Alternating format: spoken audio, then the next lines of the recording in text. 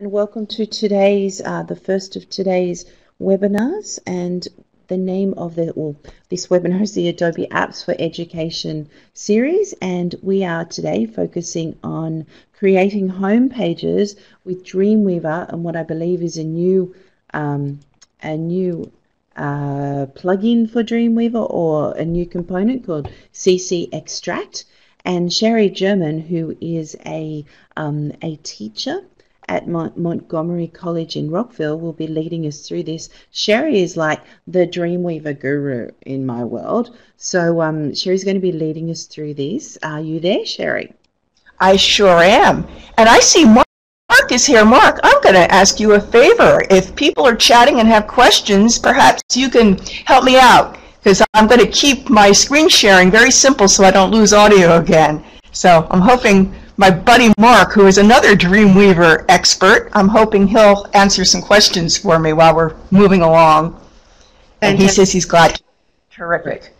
Fantastic. So all our resources, Sherry's created a really fantastic resource, if you want to share your screen, Sherry, in Adobe Education Exchange with all the how-to guides, and you can step through this, and the link is just there. The session recording will go onto that link as well.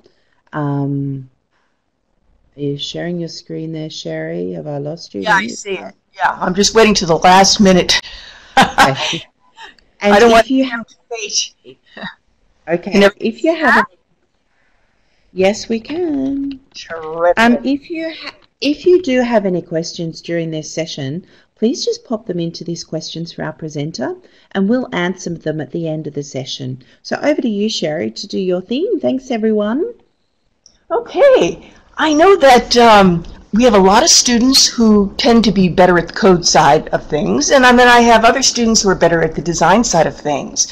So what this extract is doing is attempting to help students get that left and right brain working together. And I'll show you what I mean here. Let me give you an overview of what we're going to do today. And we're going to go into Photoshop, and we're going to be building this PSD. So there's the design. And there's quite a cottage industry that lets people give their PSDs over to somebody who's going to charge you for it, and then turn it into code. But what we're going to do is take that design in PSD, and we are going to build a web page from it. And here's an example of what we're going to build. Looks like the PSD, right? So that's what the new extract panel does for you. So let's see how that all works. We're going to start in Photoshop, and I'm going to give you some best practices that will help you really always be keeping in mind how that HTML page is going to look. And of course, you should always teach your students to start with sketches and then a wireframe. So this is going to help you keep that final HTML in mind. We're going to have just a logo div here, side by side with a navigation. We're going to have a background image here, one of those big images which are all the rage right now. We're going to have some about text about the musician, and then an image. So that's all this is, a very simple design, just so you can get used to all the features of Extract. So this is what we're going to build, and then bring into Dreamweaver and use the Extract panel. So let's begin. We're going to go to File, New, and we're going to use a common website. We're going to be doing fixed width right now, but in the afternoon session, I'll be showing you how you can do responsive web design and percentages and layer comps for different versions of the site. But we're going to keep it simple to begin. And we'll just save this as JSG Violist. And again, the step-by-step directions for this, almost closed captioning, are all in those resources on the edX. So there are three things I want you to keep in mind. First, get your swatches put together. Get your color scheme put together. And you can see I've got just two simple colors in mine, and I just did that very easily by going into the color picker, choosing my color, and then add to swatches, and bingo, there it is. The second thing you want to take advantage of, something relatively new to Photoshop, is the new layout guide. You used to have to use guide. a plugin to do this, but now you can set up your number of columns, your rows, the width for each of them. And I'm just going to use a nice basic little rule of thirds here and say OK to that. So that's my second little best practice. Now my third is really important, and that is the semantic naming of layers. If you name your layers so that they associate or correspond with the divs and the elements you're going to use in Dreamweaver, you're going to make your life much easier. So what we're going to do first is we're going to create a new layer. Let me move my Adobe Connect thing over here. Let me minimize this. Okay, and I'm going to go down to my new layer, and what's going to be the first one? The body tag. And I am going to go to my shape tool, and I'm going to cover the whole canvas there. And I can fine tune it. I always keep my properties panel open here, 1280 by 120, by 1000. And we're going to make sure it's at the X and Y0 coordinates. Then we're going to go over to fill. We're going to choose gradient. We're going to use colors from the color scheme. The left color is going to be the dark red. The right color is going to be the burnt orange. And then I want this to go from left to right, so I'm going to change my angle right there. And there we go. We've got the body. And I'm going to lock that. That's another thing I would say to you to do. Try to keep things locked as you move along. All right, we're going to get our next layer in place, and that's going to be our big image. So before we name that layer, we're going to go to Place Embedded, and we're going to go to my resources here. Whoops. That's where my resources are, right in here. And we're going to find the viola image. Great big image. It's going to cover the page. And we're going to hit enter to place that. We're going to change this layer so that it's content BG, background, because this is going to be the background image for the content layer. So I think you see where I'm going with this. I'm keeping the name so that it's going to be really easy to drop things in when I build my web page. And now I'm going to lock that one. And I'm going to go to my next one. And I'm going to wait before I go to that next one. I'm going to move this up. I'm going to move this up to 125. And now I'm going to drag some guides in. Always use your rulers and guides. And I'm going to make everything about 20 pixels from the other elements. So this is going to be about 145. This is going to be about 824, and I'm just going to be approximate for now. And then I'm going to drag one more guide in over here at 1260. And then I'm going to create a new layer. And this is going to be the about text. So again, we're going to be having a div with that name later. So I'm going to go over again to my shapes, and I'm going to draw out a shape square. And it's going to be my red color, but I'm going to be using some RGBA color later. So I'm going to make this 80%. And you're going to see a cool thing in Extract that's going to help you with that. All right, now we've got that. We can lock that. The next thing we're going to do is place one more image. And we're going to go to the musician. We're going to hit return to enter that. I'm going to move to my move tool, move this up to the left side. And now I'm going to show you a little trick for wrapping text in Photoshop. I'm going to take my marquee tool, and I'm going to draw a marquee around this. And then I'm going to draw another one with the Option key down on the Mac or the Alt key down on the PC, so that I'm subtracting that. This doesn't look too good. Let me try this one more time. I'm going to make sure I really get this in here. And then I'm going to do my subtraction. And then I'm going to right click on this and make this a work path. Then I'll open up one more document. You've got an about text document in the resources. Then I'm going to go to my text tool, make sure I've got white text or something thereabout. I'm going to make this 16 pixels. I'm going to make sure it's Arial regular. I'm going to click. I'm going to paste, and all my text is going to wrap around. This is a little rough. I've got a finished one that's going to be a little more pixel perfect. All right, now we're going to create the header div. So I'm going to do another new layer. I'm going to call this header, and this is going to correspond to the header in the document. And I'm going to draw another shape. And again, this is our red color. So we're going to click on the fill, go to the red here. And then we're going to go again to the text tool. We're going to click right in there by one of our guides. We're going to go to 54 pixels. And all of these measurements are all in the resource document, so you can actually have your students follow along with this exactly. And then I'm going to type in here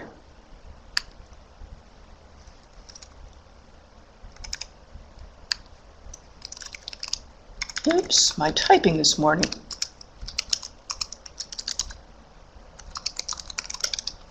And I'll just take my move tool, and I'm going to move this right about there. Then I'm going to go over to Type, Add Fonts from Typekit.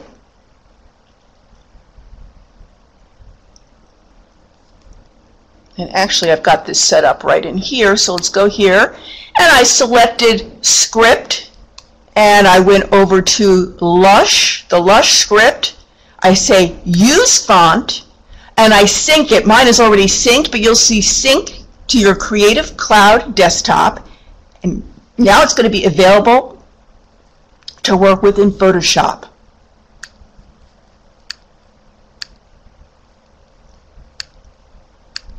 So now I'm going to go to my text tool, and I'm going to select this, go up here.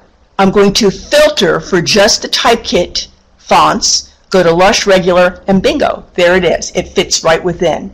Now, just one more thing to do, then we're going to take this into Extract. I'm going to drag another guide in to where my text starts, another guide to where it ends, and a guide at the baseline of my heading. And then I can just add in, change this back to 18, change this back to my Arial, and I can start putting in all of the links.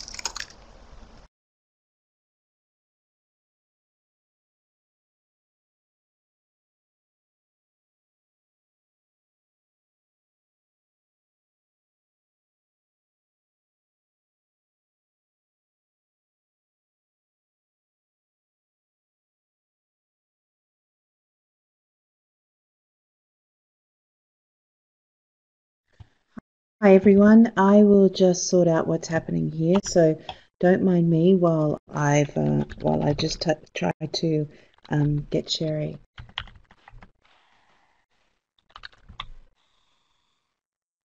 Okay, hey Sherry. Sherry, stop. I'm going to change. Don't mind this. I just have to do this, guys, to interrupt her so that she can understand that we've lost our audio. Sherry, are you there? Sherry, we've lost your audio. We just need you to try that again for me. Not too sure if you're in the session. Okay, you come back into the session.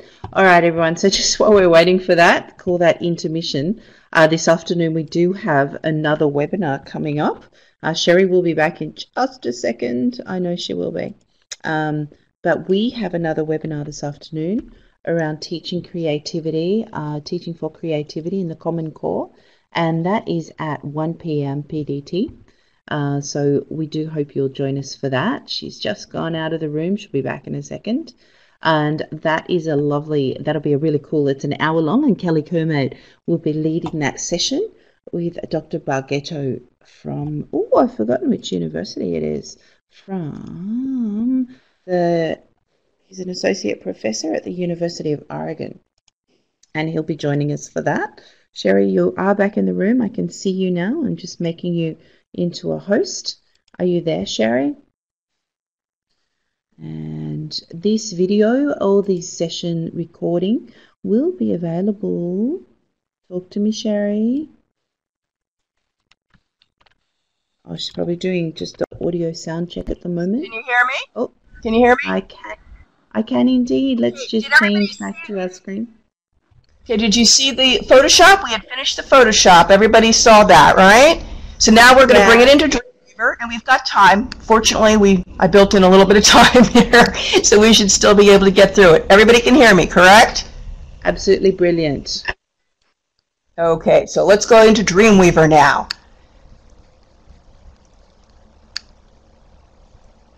Okay, and here we are with the extract panel. And just so you're aware, yes, thank you everybody for bearing with me. I don't know what's going on with this today, but I wonder if it's because of the weather. My Verizon Fios is just acting up. I don't know.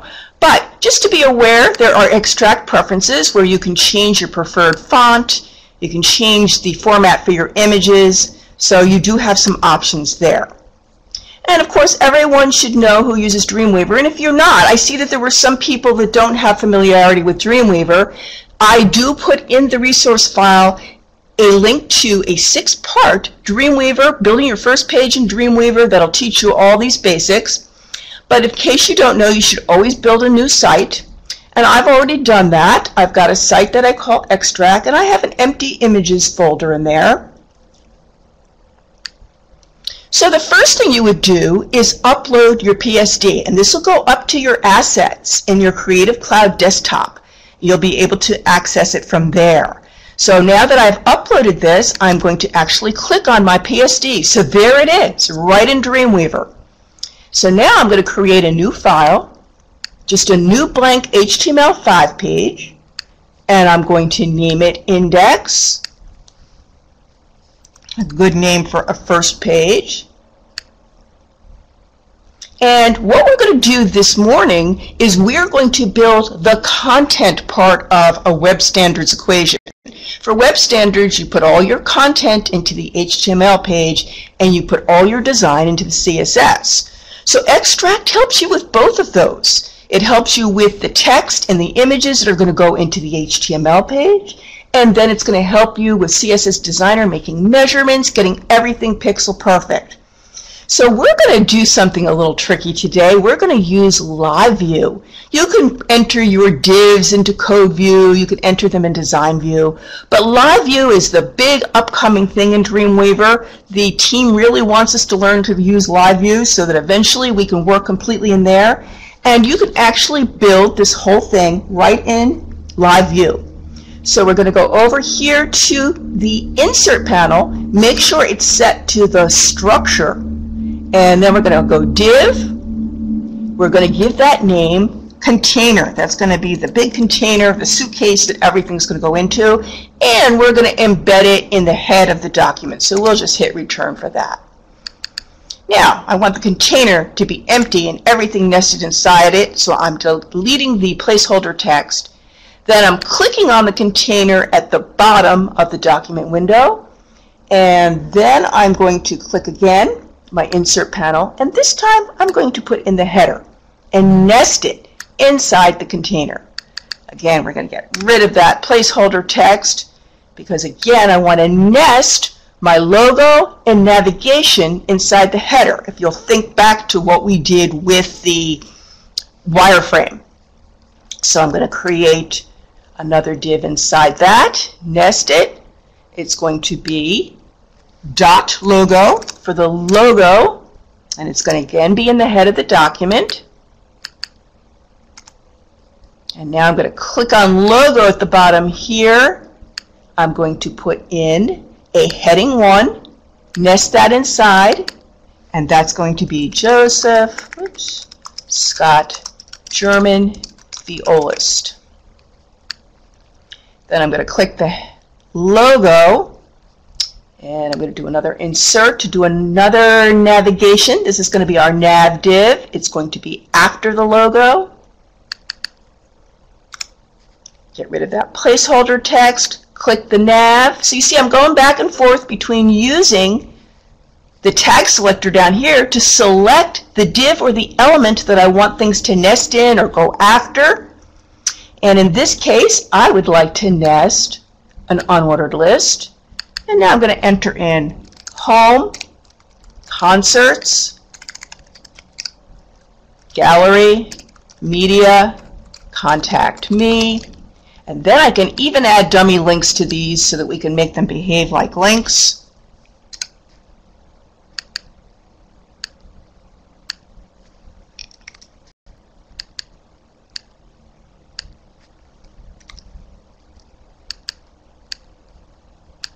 You see it's got this little formatting panel right here, and then our last one.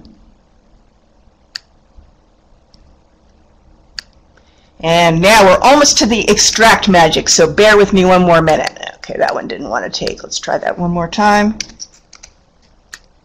All right, now we're going to go to the header because we want that content div that we're going to put that big viola picture behind. We want to do another div that's going to be after the header. We're going to call that dot content. Get rid of that placeholder text, select content, and then we're going to insert within that div the about text.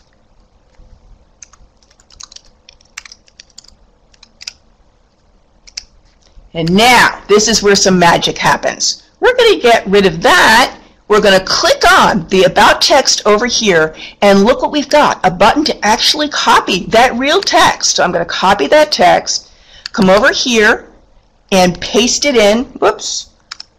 Let me see. Copy text, and paste it in. And then I can just format that a little bit. I'm going to put the paragraph returns in. It doesn't save that for you, but it does give you the text.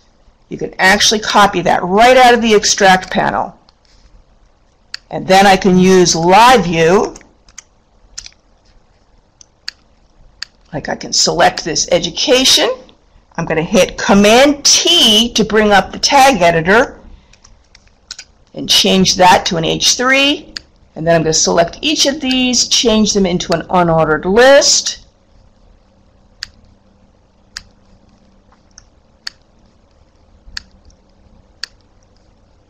As my grandmother used to say, the hurrier I go, the behinder I get. So let me slow down here. I'm just trying to make these into an unordered list. And then we have just one more thing to do, and that is to get the image of the musician right here by the paragraph. So now I'm going to go to the Layers button, and I could download and I could put it into my site, but I'm going to do something a little easier. I'm going to take this and I'm going to drag it out, and I'm going to get a little precision tool, and I can drill down to where I want that to go, and I want that to go in the first paragraph of my about text. So I'm going to drop it right there, and it's going to give me the opportunity to put this in my images folder. So I'm going to go IMG to put it in images slash, and I don't want it to be a PNG, so there, I'm going to make it a JPEG, so I can actually tell it to just change that from a PNG format to a JPEG, and then here it is. It's dropping it in. It should be dropping it in.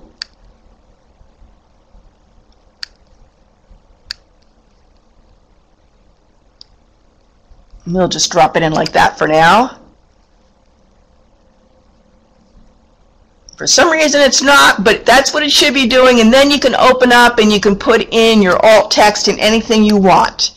So that's basically how you get the Photoshop document put together, then you get your content put together in Dreamweaver, and then this afternoon we'll look at how we can actually design the page, get all the CSS into it with pixel perfection.